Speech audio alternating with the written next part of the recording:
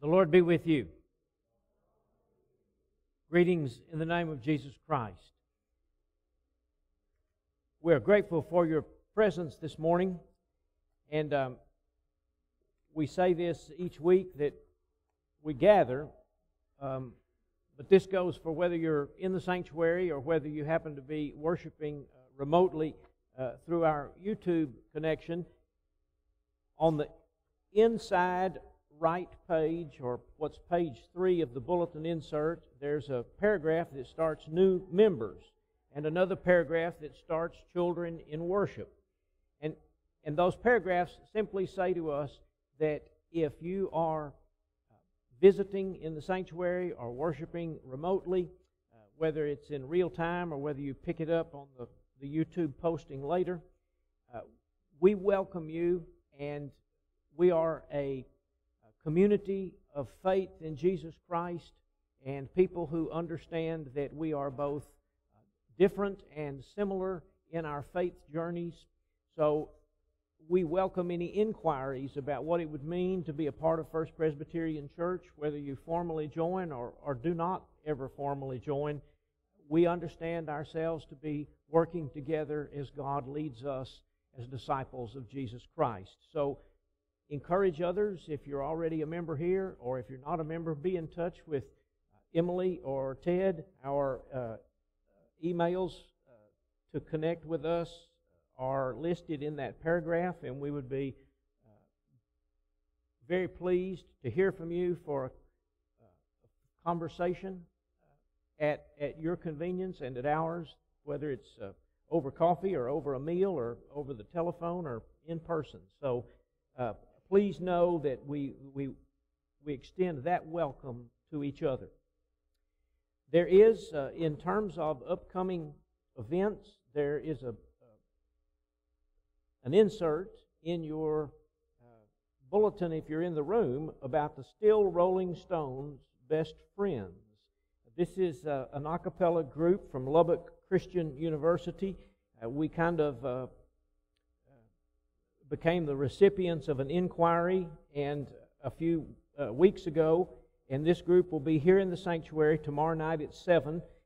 If it's from a Church of Christ group, they're not going to need the organ or the piano, and they do this with the gifts God has given them straight into their bodies, and so this will be a great concert if you have opportunity to be here. Thirdly, in the bulletin as well, there's a little paragraph about Pentecost, a Pentecost banner being constructed by you all and us alls. We all, I guess. I didn't bring my ribbon, but Emily has a basket of ribbons and markers out there, and the way this works is you can fill it out before you leave today. You can take it home with you and bring it back during the week or next Sunday, and you can have one more opportunity next Sunday to fill it out here in the building. But those will be put together on Monday of 8 days from tomorrow. And so there's no time week after next to be too late with that or tardy. But those will be put together a week from Monday. And so if you're interested, it's a great community effort to celebrate Pentecost, and we would love to have as many ribbons from as many people as we can do. Emily, did that go okay?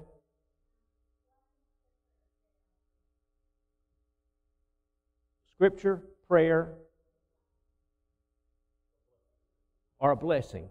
Okay, that says it in the paragraph there, I think. So what they want on those ribbons, yes, that's probably a good thing. And Emily will be back there to give guidance after the service today. A scripture, a prayer, or a blessing. And finally, if you go down 31st Street, you will note that the first phase of our garden project is now on the yard, just going south past the playground area for the preschool. Boy Scout Troop 976 and Eagle Scout candidate Aaron Durham made their project under the umbrella of oversight of our property committee. So there are 4 small garden boxes that are on the yard there, and if you are interested in that, we're working to put together a garden cooperation committee, and so let us know if that's something that interests you about how we will coordinate the use of those boxes from people younger to older. Friends, we're God's people, and with others of God's people, we are invited to be gathered in worship that we might be led to go forth in service.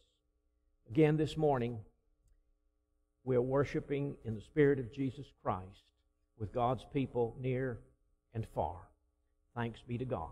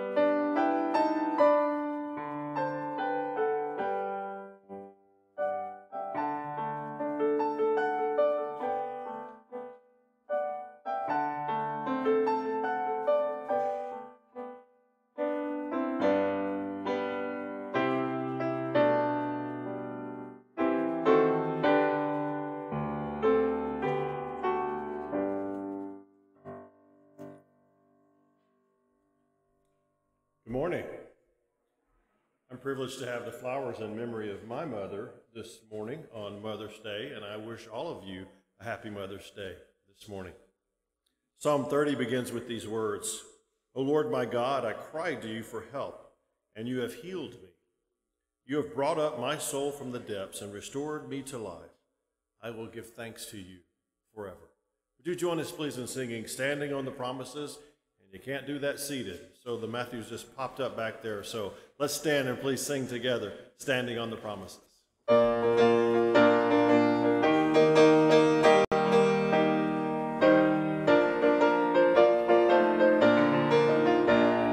Standing on the promises of Christ my King, through eternal ages let his praises ring. Glory in the highest I will shout and sing.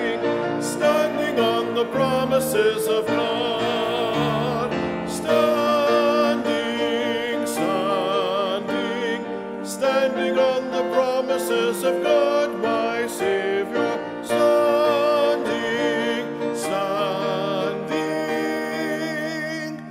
I'm standing on the promises of God, standing on the promises that cannot fail. When the howling storms of doubt and fear assail, by the living word of God I shall prevail. Standing on the promises of God, standing, standing, standing on the promises of God, my Savior, standing, standing.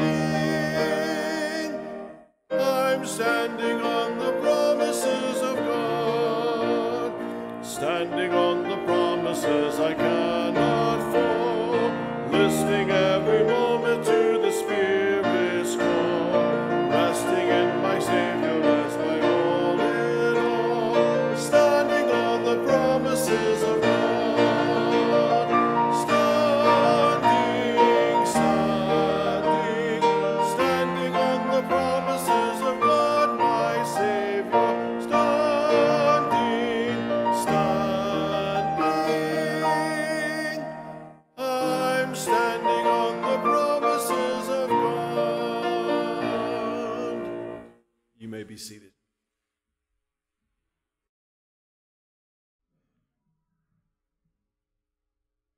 Friends, Let us pray together the prayer found in your bulletin, the prayer of confession.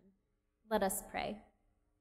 O source of love with compassion and author of justice with mercy, we humbly ask of you what we do not deserve and cannot earn, your forgiveness of our sin, failings, and transgressions in relation to you and other persons. Lead and shape us for trusting you. Grant that we become, with all others, the people you desire and intend for us to be, those who grow as grace-changed disciples and glad stewards of yours in the way and spirit of Jesus Christ. May it be so, both today and always.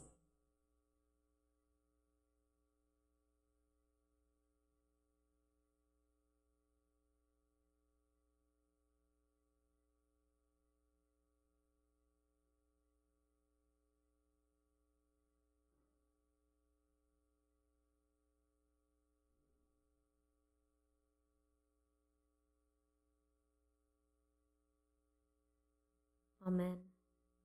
Friends, with confidence in the steadfast and abiding love of God, known fully in the one who is the great shepherd of the sheep, let us hear and share with gladness the blessed news of the gospel. In Jesus Christ, we are forgiven. Thanks be to God. Would you stand? Praise God from whom all blessings flow. Praise Him, all creatures here below. Praise Him above, ye heavenly host. Praise Father, Son, and Holy Ghost.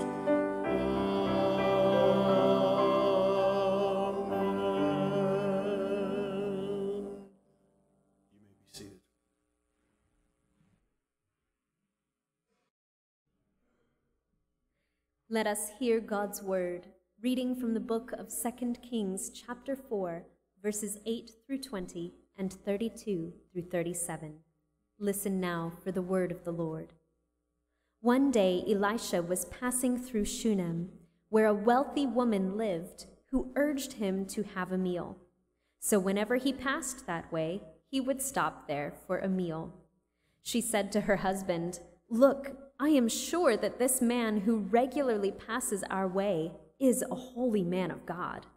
Let us make a small roof chamber with walls and put there for him a bed, a table, a chair, and a lamp, so that he can stay there whenever he comes to us." One day, when he came there, he went up to the chamber and lay down there. He said to his servant Gehazi, "Call the Shunammite woman." When he had called her, she stood before him. He said to him, "Say to her, since you have taken all this trouble for us, what may be done for you? Would you have a word spoken on your behalf to the king or to the commander of an army?" She answered, "I live among my own people." He said, "What then may be done for her?" Gehazi answered, "Well, she has no son, and her husband is old." He said, "Call her." When he had called her, she stood at the door. He said, "At this season, in due time, you shall embrace a son." She replied, "No, my lord, O man of God, do not deceive your servant." The woman conceived and bore a son at that season in due time, as Elisha had declared to her. When the child was older, he went out one day to his father among the reapers. He complained to his father, "Oh, my head, my head!" The father said to his servant, "Carry him to his mother." He carried him and brought him up to his mother. The child sat on her lap until noon, and he died. She went up and laid him on the bed of the man of God, closed the door on him, and left. When Elisha came into the house, he saw the child lying dead on his bed. So he went in, closed the door on the two of them, and he prayed to the Lord. Then he got up on the bed and lay upon the child, putting his mouth upon his mouth, his eyes upon his eyes, his hands upon his hands. And while he lay bent over him, the flesh of the child became warm. He got down, walked once to and fro in the room, and then got up again and bent over him. The child sneezed 7 times, and the child opened his eyes. Elisha summoned Gehazi and said, "Call the Shunammite woman." So he called to her, and when she came to him, he said, "Take your son." She came and fell at his feet, bowing to the ground. Then she took her son and left. This is the word of the Lord. Thanks be to God.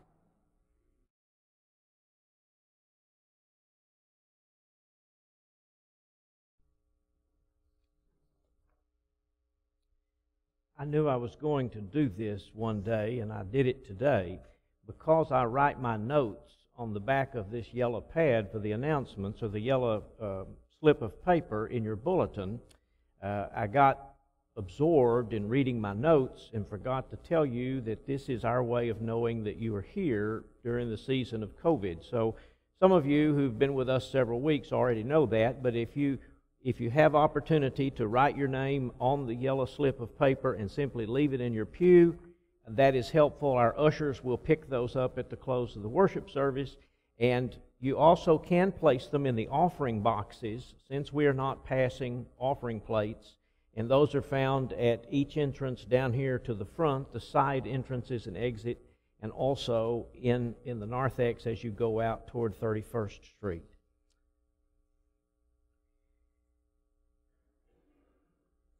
Thinking back, I first learned of death's reality at the family breakfast table. In the county seat town of about 4,500 people where I grew up, my mother was a registered nurse at the local 30-bed hospital. And from 1957 until 1969, her usual shift in those years was the 11 p.m. to 7 a.m. shift, what I used to call the graveyard shift, which meant that she arrived at the hospital about 10:40. She would leave the house about 10:30, get to the hospital at 10:40 for their shift change meeting, and then she would arrive back home at about 7:30 or 7:40 after the shift change meeting, where she was handing off and leaving the hospital. At 7:30, my dad had the 3 of us children finishing up breakfast, and routinely my mother would enter the house and she would go over to the refrigerator or the breakfast bar, and she would pour herself a glass of orange juice or a cup of coffee, and she would come and sit down at the table with us. On this particular morning, sometime 1963 or 1964, I was in the 5th or 6th grade, there was a morning when she slid into her chair at the table and did not say anything.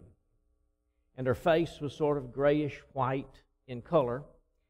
And one of us said, my sister or my brother or I, "You look very tired."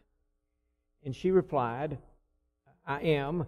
We worked very hard since 5:30 this morning to save a person's life, and we could not do it."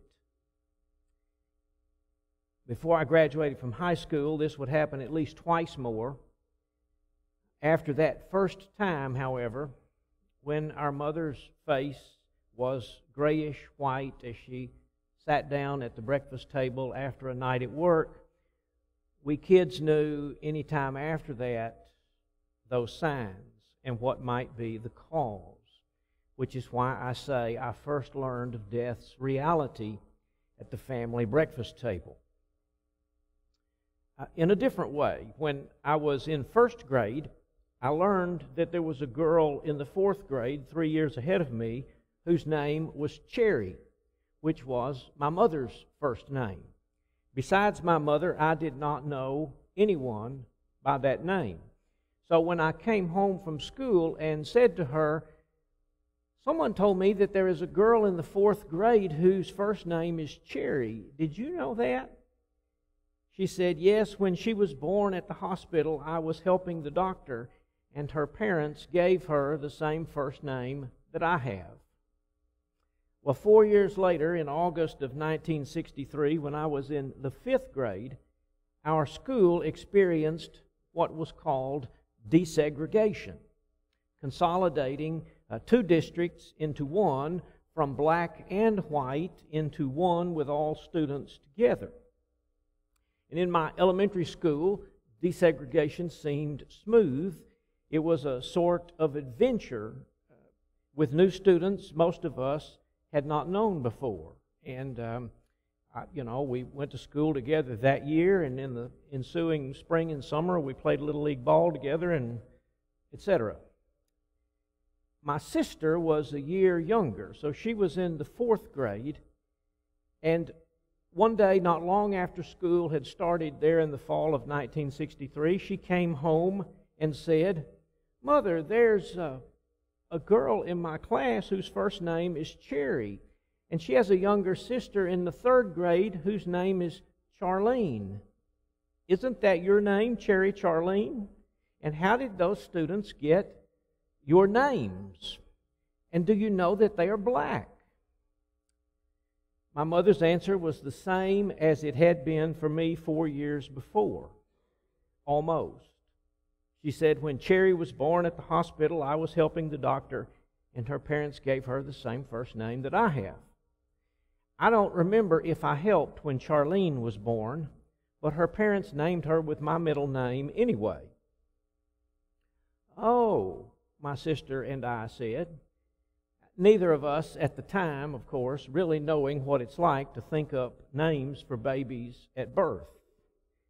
And that was, of course, in the time when you had to have 2 names ready in case it was a boy or a girl, because you didn't have advance notice. So I first learned of death's reality at the family breakfast table, but I also learned in my house about positive community relationships, of people accepting and caring for and supporting other people, often during crisis and sometimes during a time of joy. I learned that at school, after school, at home, at church, in town, and out in the country. In the Benjamin West painting of 2 Kings 4, verses 36 and 37, and this is on the cover of your bulletin in the sanctuary today, it illustrates a mother taking her resuscitated son from what I call a bed and breakfast room, as Emily helped us to read and hear from 2 Kings. This man and woman so often hosted the prophet Elisha and his lieutenant Gehazi that they decided they would add on a room to their house, and I call it the bed and breakfast room. So that's where Elisha and Gehazi stayed when they came through the area. And so when the crisis develops about this young son being ill to death, she leaves him in that room and goes and fetches Elisha to come and fix this deal, she hopes. And so the picture we have from Benjamin West, as he paints it, is of the results of Elisha's best efforts at resuscitation to bring the child back to life, of the mother reaching down to take the child, and I suspect that is Elisha's lieutenant Gehazi standing behind him in the right background of the painting. Let's go back before that scene, though. A day and a half before this, the mother left her son in that room not breathing. And then she rode to wherever Elisha and his assistant Gehazi were staying, some miles away. She was a determined woman and mother, and she went even though her husband advised her not to go. And when Elisha, who, for all I know, Elisha was an introvert. He didn't like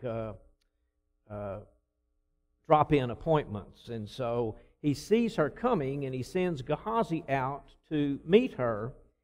And she goes right past Gehazi because she only wants to talk to the guy in charge. And so she goes past Gehazi, and she stands before Elisha. In none of this was she smiling. She's a woman of great resolve and intent right now because this is a very serious matter. And she says to Elisha, "Look, I never asked you for a son.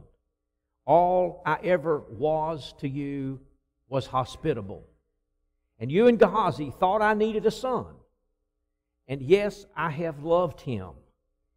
But now a physical affliction seems to have killed him, and I need you to get to Shunem and see what you can do to fix this travesty." Well, Elisha agrees to go.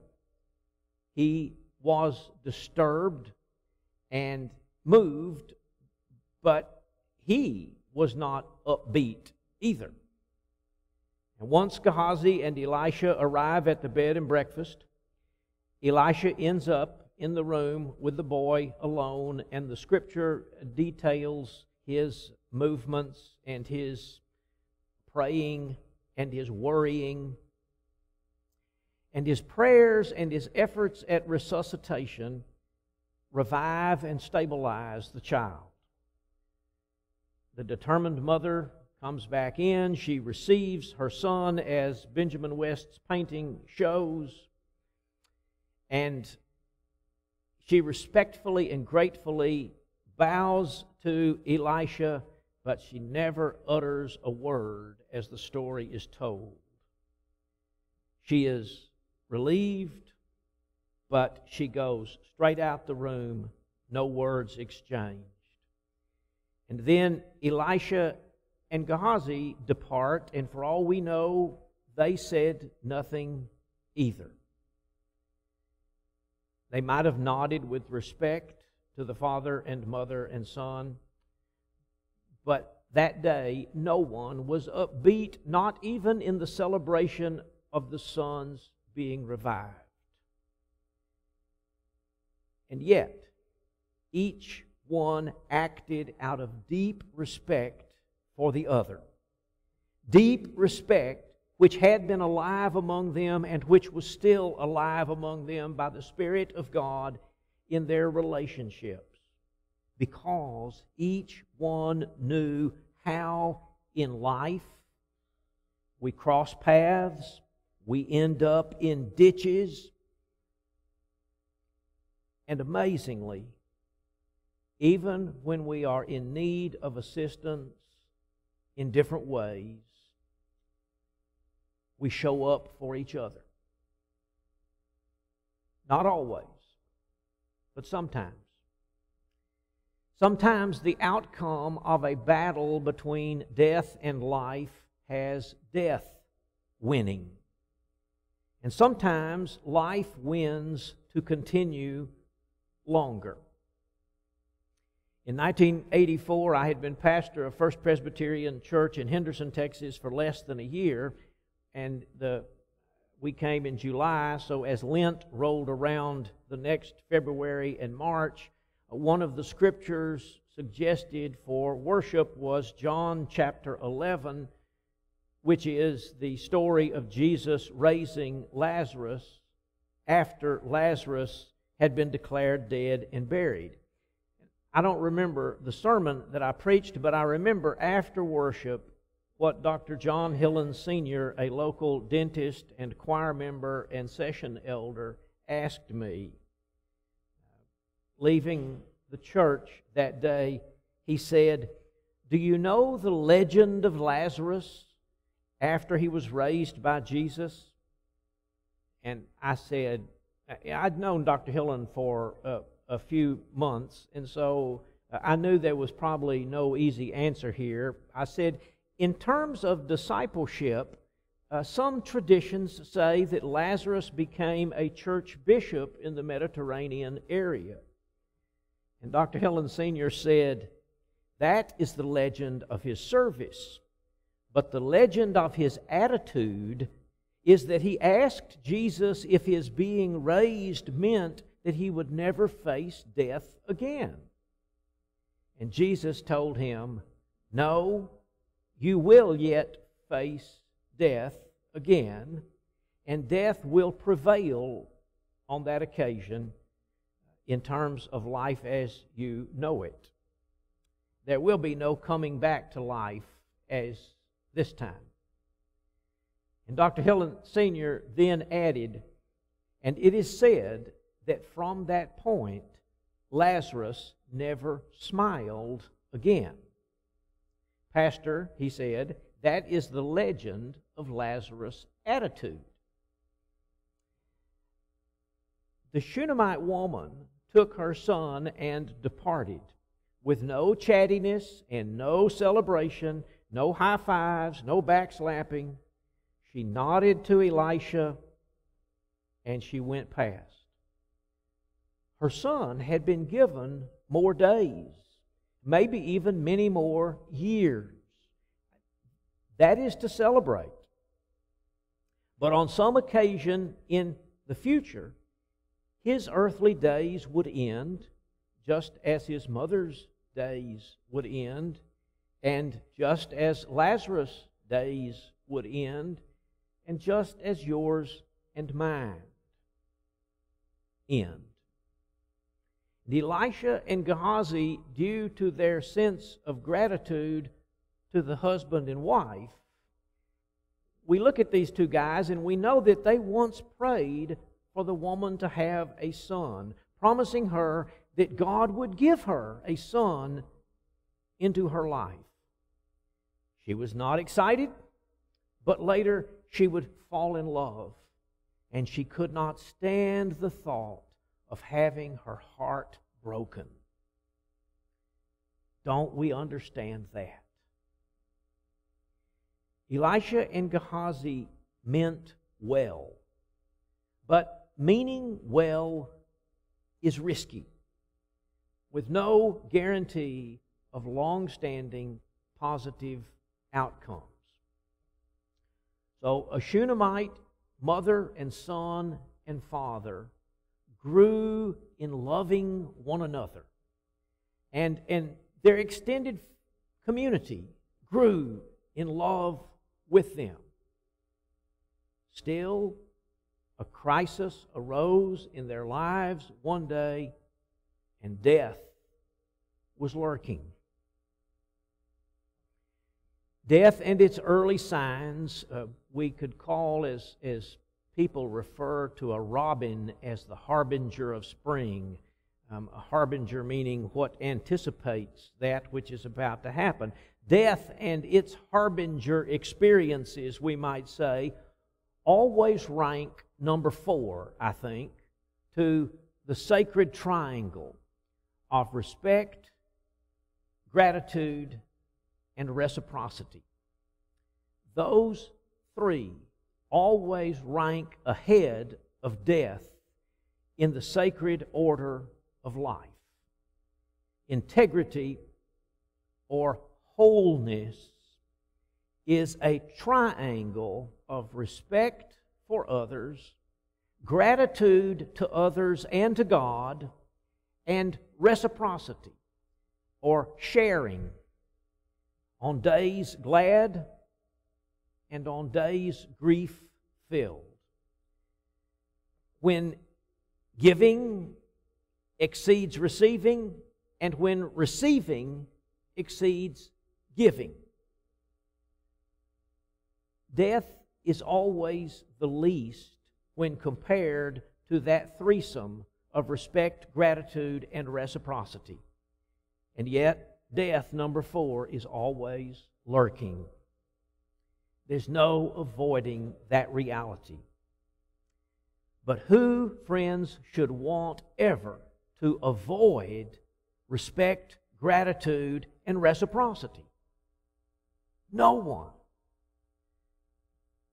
because they are the essence of who we are in the power of God's love. I first learned from my mother about death at the family breakfast table and how it lurks and how there is a struggle between life and death in the midst of life. I wouldn't always see that, couldn't as a child see it like adults do most of the time. But I learned it at that breakfast table. But I also learned about respect, gratitude, and reciprocity in the larger community from my mother and my father, from people of all ages and all shades of skin pigmentation. I learned it from Presbyterians and Methodists and Baptists and Catholics and agnostics, and later in life would learn it from Jews and Muslims, etc. Like that Shunammite mother, we are not always happy and cheery in our moods. But God is continually blessing people for positive community relationships, for supporting other people, often when in crisis and sometimes when in joy and gladness. And you might learn that at the breakfast table or at school, after school, at home, at church, in town, out in the country. Even when death is lurking, as it always is, integrity's triangle is God's greater gift, always alive. Respect and gratitude and reciprocity. All honor and praise be to God.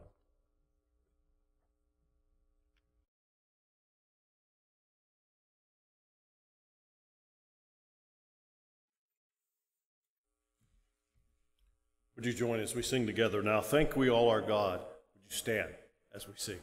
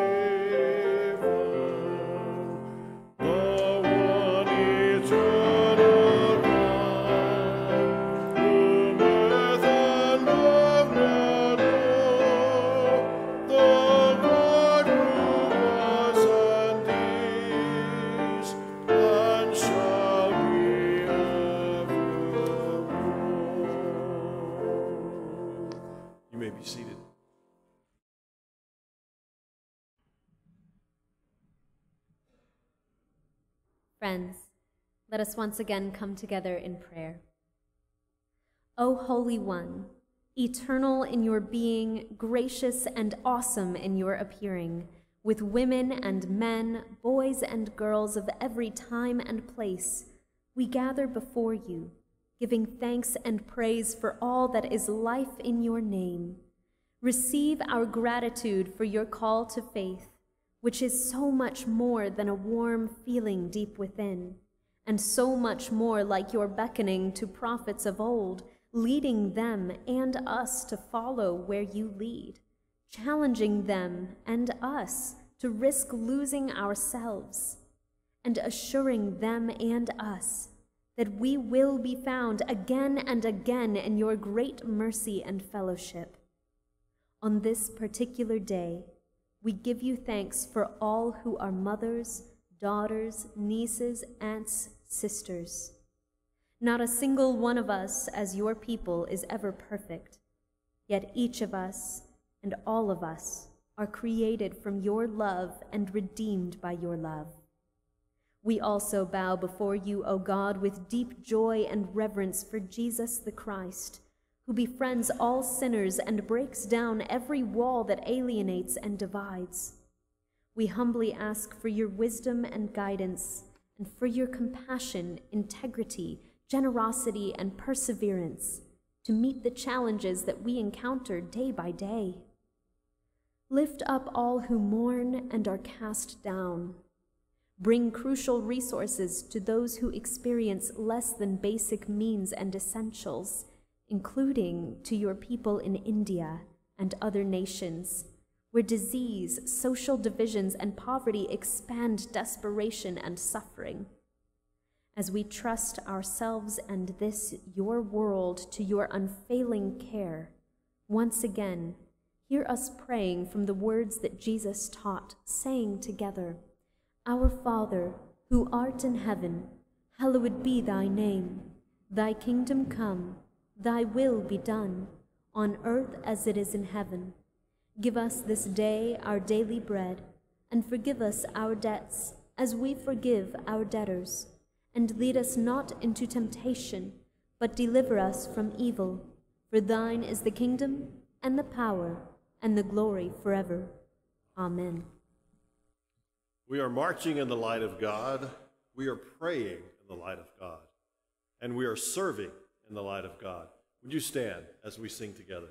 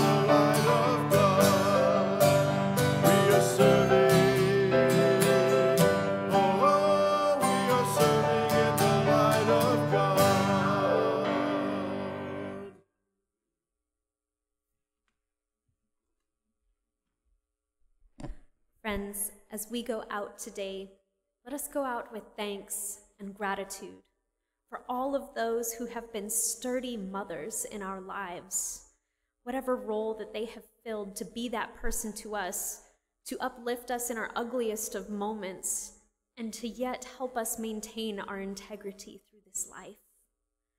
Lord, we give you thanks for our mothers. We give you thanks for this life. Let us go out in love. In the name of the Father, and of the Son, and of the Holy Spirit. Amen.